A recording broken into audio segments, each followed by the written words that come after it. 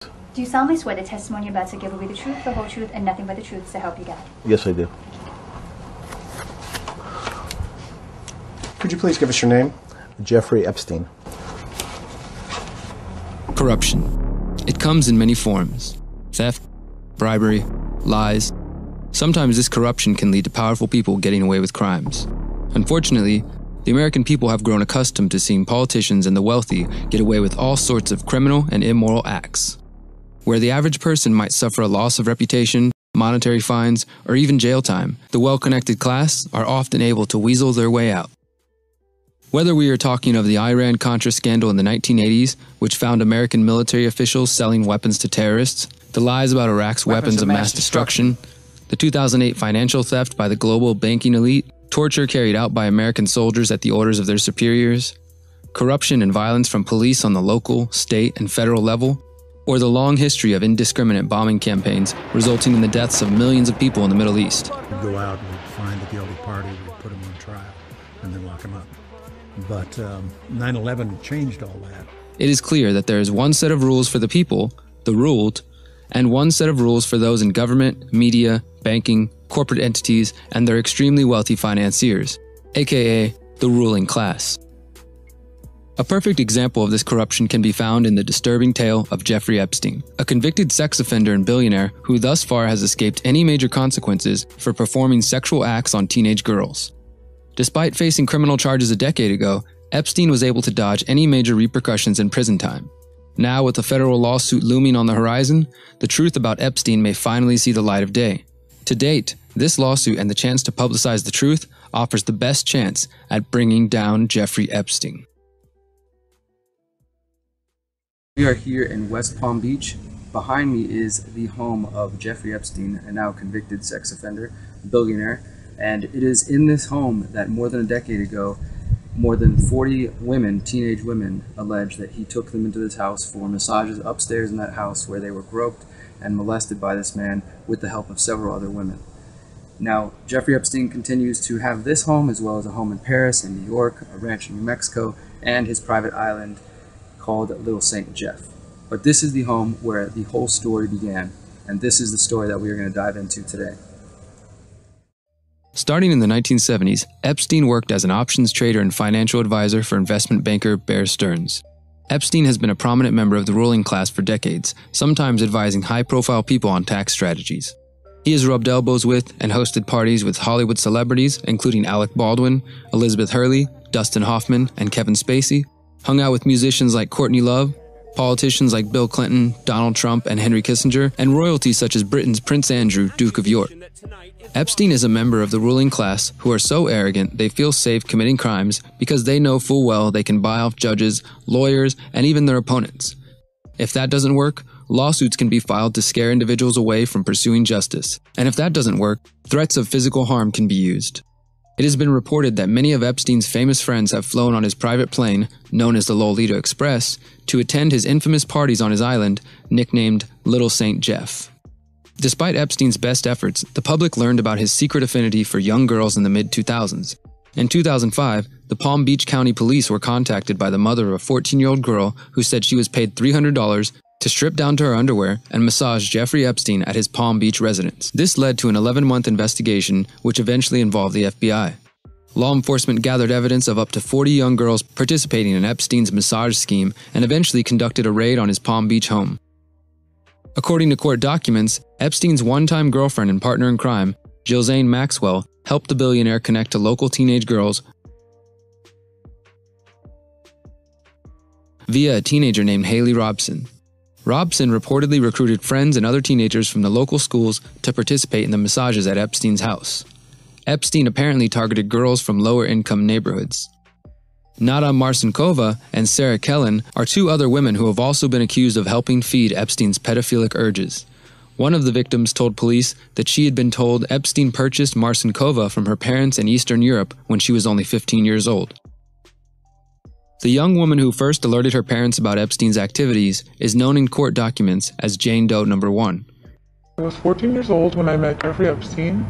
I came in contact with him through Haley Robson, and That's basically it. She introduced me to him when I was a freshman in high school. Looking back now, I know that it was her job to do that, but at the time I just thought she was just trying to be a cool older role model and show me an easy way to make a couple $100. Statements from the women each describe a very similar story. First, they would be welcomed into the house, invited upstairs to Epstein's room where a massage table awaited. Epstein would walk out of the bathroom in a towel and lay down on the massage table, sometimes face up, sometimes face down, and request a massage from the girls. He often told them to strip naked before beginning the massage. Some of the girls report complying with his demands, while others did not. While Epstein was laying down receiving his massage, he would often begin to masturbate. Occasionally, he would pull out a white vibrator from a dresser near the table and attempt to poke and rub the teenage girls with the device. And then he came in the room in just a towel and laying down, and then told me to give him a massage in the middle of my massage, then told me to just take off my bra. He tried small talk, get to know me, try to make it less awkward, because I think he could tell maybe that I just wasn't feeling very comfortable. Once he started small talk, I opened up a little bit. I got a little bit more comfortable, wasn't as awkward. And then he started telling me about his personal life, how he became, well, that's what he told me, how he became to where he was today. New York is where he said that he got all of his business. He said he always was bragging about his girlfriends, different girlfriends, especially like one situation in particular with a female that he was dating in New York City that was young to the point where the parents would have to come on a date with them. When I met him, I just compared him to my father, so definitely in his 30s or 40s. He already had gray hair. I mean, he didn't look young at all. He was telling me about all the different places he travels. He told me about his jet. He told me that he flew girls different places, those kind of things. He never exactly said that how much money he was worth or anything of the sort. In fact, I didn't even know how wealthy he really was until everything came out in the open. Some of the girls reported that Epstein took a particular liking to them and would invite them back often. One girl stated that she was forced to have sex with Marcinkova and watch her have sex with Jeffrey Epstein. The girls that Epstein favored the most, however, were taken on flights aboard his private jet to parties on his private island, where they claim they participated in sex parties. Some of Epstein's famous and wealthy friends were present and allegedly participating in sexual acts with these young girls. Despite all of these statements from more than 40 women and evidence gathered from Epstein's home, the billionaire would escape with barely a scratch. In May 2006, the Palm Beach police filed a probable cause affidavit for 4 counts of unlawful sexual activity with a minor.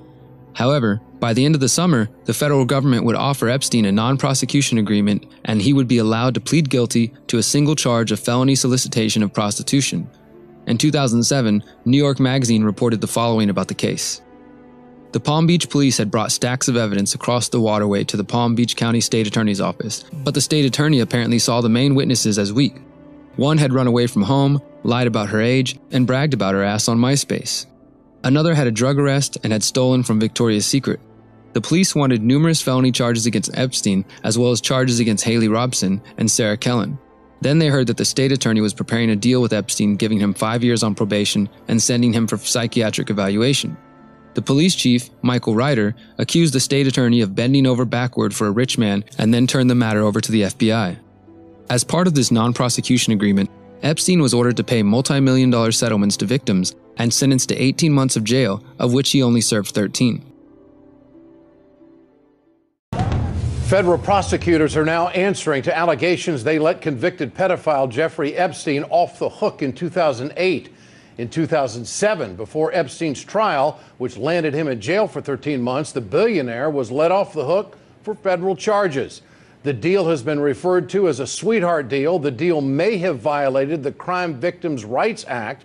For more on this tonight, we turn to Mike Papantonio, host of America's Lawyer. This was a sweetheart deal that was done secretly. I mean, the only way to describe this is it was a secret deal done by the federal government, by the federal prosecutors. U.S. Attorney Marie Filifano actually engaged in the deal. And with that deal, she gave a sentence that ordinarily would have landed most people in prison for life. The sentence was a non-prosecution where Epstein went to jail for 13 months. And here's the real sticker. He didn't really go to jail. He was allowed to go free 16 hours a day, 6 days a week. So basically, the deal was he got to sleep in a prison cell at night. This was Epstein, and he was a multi-billionaire who had if you look down, you look down his list of who I know, it is the who's who around the world.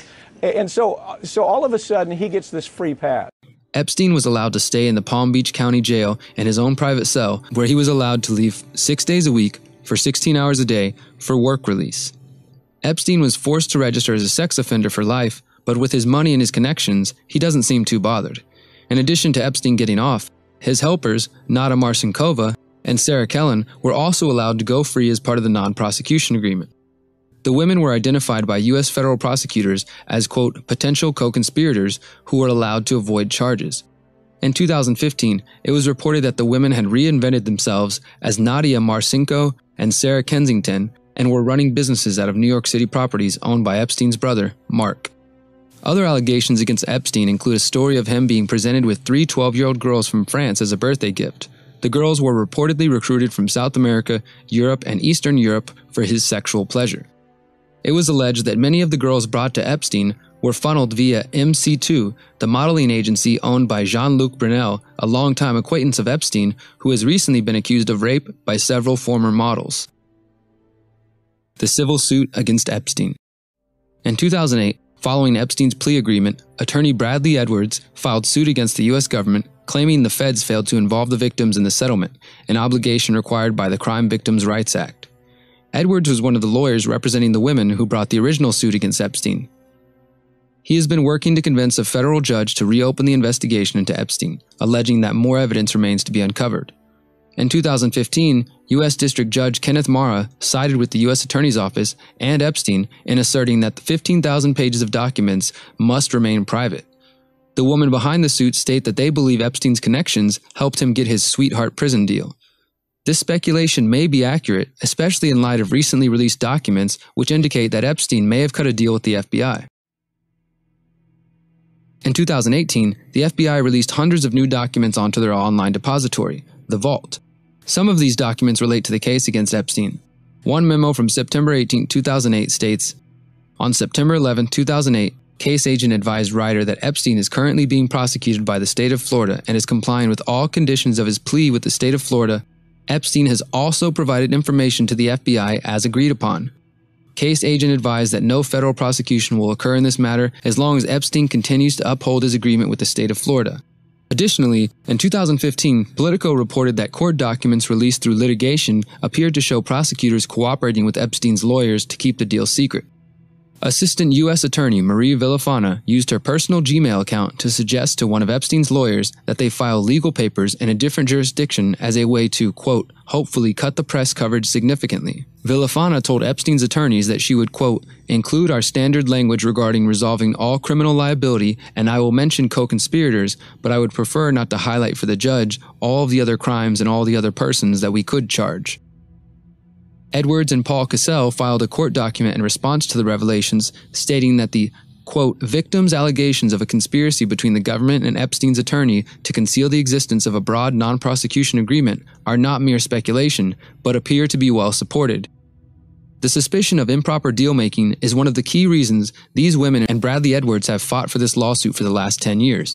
But Jeffrey Epstein, the billionaire who pleaded guilty in 2005 to soliciting a 14-year-old girl for sex, may be facing a new slew of charges, thanks to a renewed push to have that guilty plea thrown out. As we've been reporting, Epstein is facing allegations of sexually abusing at least 40 underage girls at his private island, Little St. James, an island where former President Bill Clinton made dozens of trips by taking Epstein's private jet. Also connected to this scandal, Prince Andrew, the Duke of York, and famed lawyer Alan Dershowitz. Epstein has had a barrage of attorneys fighting for him in an attempt to get the lawsuit dismissed, including Harvard law professor and friend of Epstein, Alan Dershowitz, who has also been accused of being involved in Epstein's sexual deviance. If you ask me about my legal relationship with Epstein, obviously it's covered by lawyer-client privilege. But anything else, I'll be happy to answer. Dershowitz went from publicly denying any involvement with Epstein's massages or sex parties to eventually admitting he did receive a massage, but claimed nothing illegal happened. The claims against Dershowitz come from an additional alleged victim known as Jane Doe No. 3, or Virginia Roberts. In January 2015, it was reported that Roberts and a Jane Doe No. 4 filed motions in court seeking to be added to the ongoing case fought by Bradley Edwards. The women's allegations matched that of earlier victims. Epstein worked with women to lure in young girls who would be paid to massage his back and chest while he masturbated and poked the girls with a vibrator. He often groped the young girls while they gave the massages. However, the claims of Roberts and Jane Doe No. 4 went further than the previous women. The motion claims that Epstein was running a, quote, sexual abuse ring where he loaned out underage girls to, quote, prominent American politicians, powerful business executives, foreign presidents, a well-known prime minister, and other world leaders. In 2015, The Guardian also reported that Roberts claimed the U.S. government was holding back evidence of her time as a sex slave for Epstein. Roberts said the FBI and federal prosecutors are part of a, quote, major cover-up. Although she has been largely dismissed, both in court and by the media, The Guardian notes that Roberts filed previously undisclosed receipts for a flight from New York to Thailand in September 2002, which was paid for by J. Epstein. Virginia Roberts claims by the age of 16, she was forced into a life of sexual servitude. She claims to have been brought into Epstein's inner circle, flying in his private jet to his ranch in New Mexico, his private island, and his mansion in New York. Roberts said she was sexually exploited and assaulted, quote, by politicians and businessmen. Epstein settled the lawsuit out of court by paying Roberts an undisclosed sum. Now Roberts is among the women trying to get Epstein's non-prosecution agreement overturned. Birds of a feather. With all of the allegation of Epstein being connected to politicians, businessmen, and royalty, it's important to take a moment to highlight some of the people connected to the convicted sex offender. In January 2015, the Daily Mail reported that it had obtained a copy of Jeffrey Epstein's address book, which contained the list of all of his associates. Following the Daily Mail's report, Gawker released a copy of the address book. The address book came from Epstein's former house manager, Alfredo Rodriguez, who was arrested in 2009 after attempting to sell the address book. Rodriguez said he pulled the address book off of Epstein's computer. In court documents, Bradley Edwards refers to the address book as a holy grail. Rodriguez would be sentenced to 18 months in prison, 5 more months than Epstein, before he died in December 2014 from cancer related to exposure to asbestos.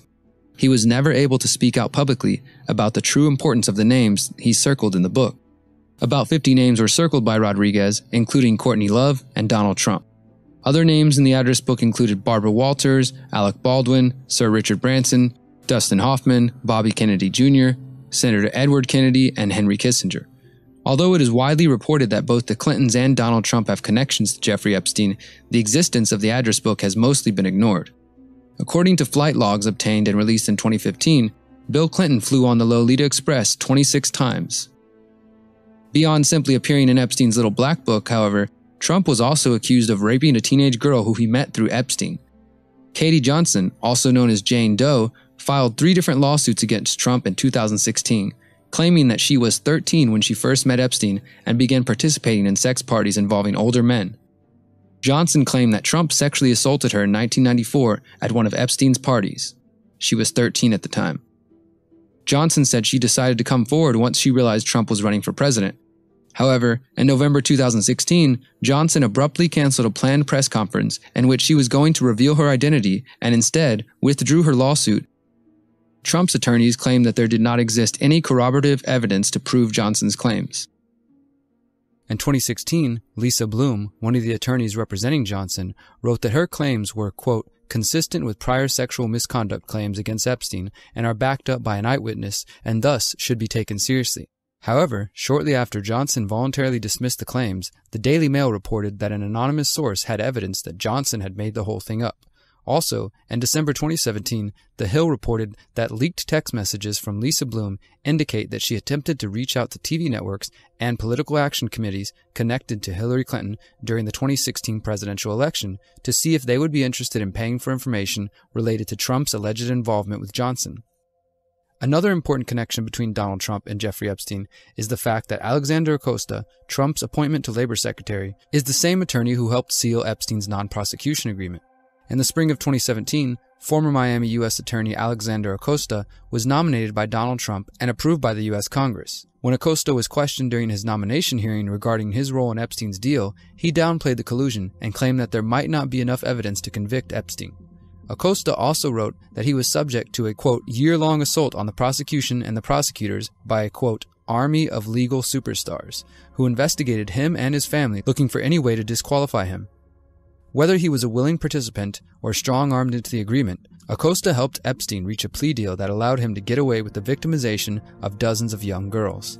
I think the committee needs to ask about, and I think you're entitled to respond to, an article that appeared in the Washington Post online version last night and this morning. And I'm just going to read the opening to it. I'm going to ask you some questions because I think you deserve an opportunity to address it. Labor nominee Acosta cut deal with billionaire guilty in sex abuse case. Just first 3 paragraphs, and then I'll introduce the article into the record. There was once a time before the investigations, before the sexual abuse conviction, when rich and famous men loved to hang around with Jeffrey Epstein, a billionaire money manager who loved to party. They visited his mansion in Palm Beach, Florida. They flew on his jet to join him at his private estate on the Caribbean island of Little St. James. They even joked about his taste in younger women.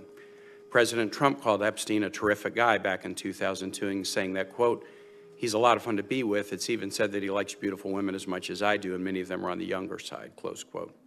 Now, Trump is on the witness list in a Florida court battle over how federal prosecutors handled allegations that Epstein, 64, sexually abused more than 40 minor girls, most of whom between the ages of 13 and 17. The lawsuit questions why Trump's nominee for Labor Secretary, former Miami U.S. Attorney Alexander Acosta, whose confirmation hearing is scheduled to begin Wednesday, cut a non-prosecution deal with Epstein a decade ago rather than pursuing a federal indictment that Acosta's staff had advocated. And I'd like to introduce the article for the record, Mr. Chair. In March 2017, Newsweek reported that an unnamed former prosecutor suggested Acosta was, quote, pretending the failure to prosecute was routine, but that's bullshit. The anonymous prosecutor stated, quote, what happened here was completely and totally out of the main. Prosecutors wanted badly to prosecute this guy. You decided as U.S. Attorney to cut a non-prosecution deal.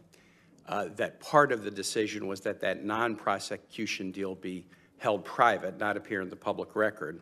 And there's an allegation that I just read that you did not pursue a federal indictment even though your staff had advocated that you do so. Is that accurate?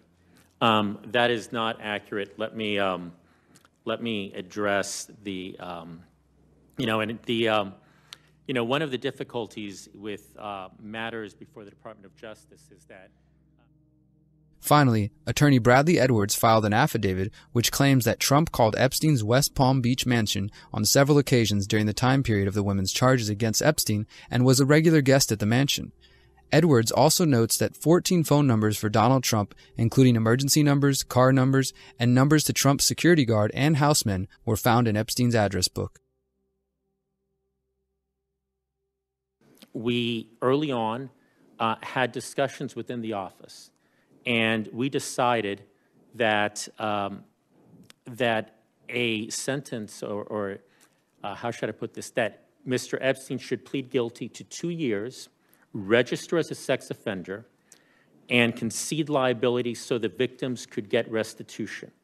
And if that were done, the federal interest would be satisfied, and we would defer to the state.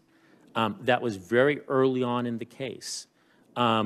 I say that because the article goes on to talk about a view that the U.S. Attorney's Office was not aggressive in this matter. Can I read one other statement from the article? Federal prosecutors detailed their findings in an 82-page prosecution memo and a 53-page indictment, but Epstein was never indicted. And then there's a quote, this agreement, the agreement you described, will not be made part of any public record, the deal between Epstein and Acosta says. There's definitely more to this story than what has been released to the public. The evidence points to Epstein using his connections to get out of prison time. He is simply too connected to powerful people to be brought down. And if the allegations are true, that Epstein secretly recorded these sex parties, he may have plenty of dirt on many of the world's most powerful people. Hopefully, the people of the world will learn the truth, and perhaps Epstein's victims can rest a little easier knowing that the truth is out. However, based on past experience, Epstein will likely try to settle the suit out of court or simply use his minions to threaten witnesses until they back off. Unfortunately, Epstein is only one piece of this puzzle. It is impossible for him to carry out these acts alone. He works with a variety of people to feed his despicable habit. If the allegations are even partially true, then many powerful people are involved in pedophilia and potentially trafficking of human beings. In the next documentary, we will explore this network of individuals and groups who contribute to this dark side of humanity. Only by choosing to shine a light on these horrible tragedies and crimes can we ever hope to put an end to them. Thank you for watching. This is Derek Brose with The Conscious Resistance.